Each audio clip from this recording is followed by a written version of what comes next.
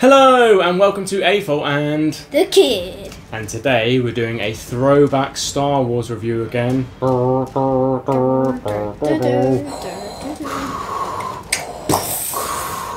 They're on the same side, but okay. So today we're going to review a slightly older UCS set, the ATST UCS set, and the details will be up on your screen to tell you the year of release and the piece count, etc. It's pretty big. Hopefully you can still see us around it. I really like this set. I think for the time when this was released, it's got an awful lot of detail on it. It's pretty sturdy and quite clever the way that it's built. They haven't done a ATST in the UCS collection since this one. They probably are due to do another one, and they probably will, because as we've discussed before, they tend to re-release these things. But this was one I was pretty pleased to have got my hands on near its time of release, because they just haven't done anything like it since. And I think it's probably the most accurate one they've done. Yeah, it's really good. Yeah, the legs are pretty thick and pretty chunky on this set. And that's for stability. So in universe, they're obviously quite a bit thinner. It's a bit like a chicken jumping around, isn't it? Yeah. Just goes like. And they've compromised here for stability, which I think the rumour is they're bringing out the UCS AT80 next month. We're 2021 at the moment in October. And the jury's out on how they're going to do the legs on that, because again, the legs are pretty thin on AT80s. And the Lego AT80s are pretty flimsy, despite looking very good. And we have done a review of the Lego AT80, so check that out. We'll put a link in the description below. And they are very good sets, and they look very good, but they are very flimsy. And as time goes by, and the friction and clutch power goes a little bit, as older sets do, they get even flimsier. Whereas this one, because they've compromised and made it a little bit sturdier, a little bit chunkier in terms of its build, it stays upright as it should, and it's pretty sturdy. Yeah. There's not a huge amount you can do with it, is there? No, but I mean, they have put ginormous feet on it. It's got ginormous feet, but then again, yeah, they're probably not scaled very well with the rest of the model, but they've done that for stability. So, well, I mean, okay compromise, do you think? Yeah, I think so. I think so too. I think they probably could do this better if they were to remake it now, but I think you certainly look at it and know what it is. So it's fairly close to what it is in universe, and I think you can just appreciate that it's made of Lego, so therefore some compromises have had to be made in order to make it stand up and be sturdy and look good on display, which I think it does. Does the head turn? Does the head turn? I believe so, yeah. There you go.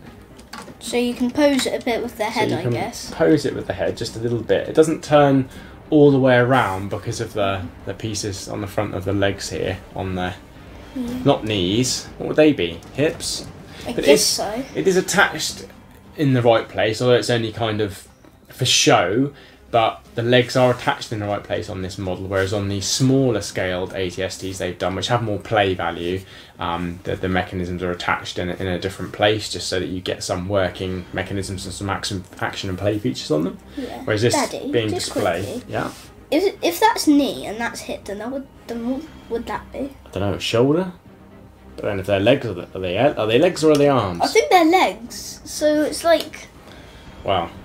This is going well off tangent. But there's a lot of greebling on this set. The head is made of plates, and then they're effectively held together with elastic bands. So you've got some pins in there with ball joints on them, with balls on the end, and then the elastic bands kind of hook around those to hold the plates together to the side, which is quite clever, really, but probably doesn't stand up to a lot of playing, does it? It's I guess that kind of makes it fairly fragile. Although, having said that, I've never had the issues with this that I have with the AT80s, where they bits fall off them all the time. In terms of posability, it is hinged at the front there, so the head kind of tilts a little bit forwards and back, but only a little bit. There are some joints on the legs, so you can twist and pose those a little bit as well. But to be honest, you could play around with it and find a nicer pose if you wished, but it's most sturdy in this just kind of basic standing form. So I think that's kind of where I like to leave it. But it's quite detailed all the way around, quite a lot of greebling on the back as well. The guns are done really nicely, all made up with smaller pieces. It was, yeah. You can adjust, you know, the guns on the sides a little bit. Nice. Are there any other features that I'm forgetting? Anything else it can do? Yeah, just one thing, just the hatch. The hatch comes up. I like the mechanism for that actually. So that's quite similar to in Universe again. So being an Ultimate Collector Series set, it is quite accurate to how things would work in Universe. And you can lift the whole of the top up as well, although that's a little bit more, I'd say, delicate. And then you can see the rubber bands. There's not any interior. And then see if we can show the camera inside. So you can see the rubber bands that are kind of holding the side panels together. Yeah. But otherwise, it's just a really nice display model, and I suppose this harks back to when UCS sets, Ultimate Collector Series sets, first came about, and they were older, set for adults, and for display only. So designed to look more like the thing in Universe, but to be bigger in scale and to have more greebling, and, you know, not really any play features or action features, just something you could just, a little bit of adjustment for posing purposes, and put on display. And I quite liked it when they did that, but nowadays they're kind of compromising a little bit and putting some more action features in, some more play features in, as well as just, you know, they've got more pieces that they can use in their arsenal now to make nicer looking sets. But yeah, I think all in all, I'm really happy with this. It stands up to the test of time in terms of its build quality, its sturdiness, and how it looks. I like the fact it's got a lot of studs on it. Again, when they remake this, which I'm sure they will, they'll probably smooth out a lot of the surfaces, because a lot of well, there we go, not quite as sturdy as we thought. But that is the beauty of Lego. If bits fall off, you can put them back on. But I think they'll probably smooth out some of the surfaces if they remake this. But I quite like the studs because it does look like Lego. So you're kind of in that, oh, is that Lego from a distance? And then you get a little bit closer and you're like, oh, the studs, yeah, it is Lego, it is. Whereas some of the sets now, it's difficult to tell even quite close up.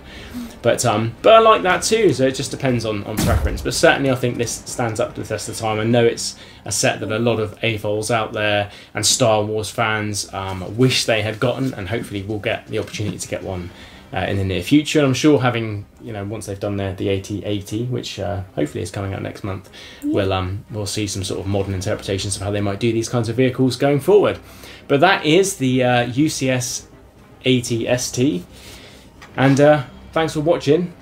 Afol the Kid.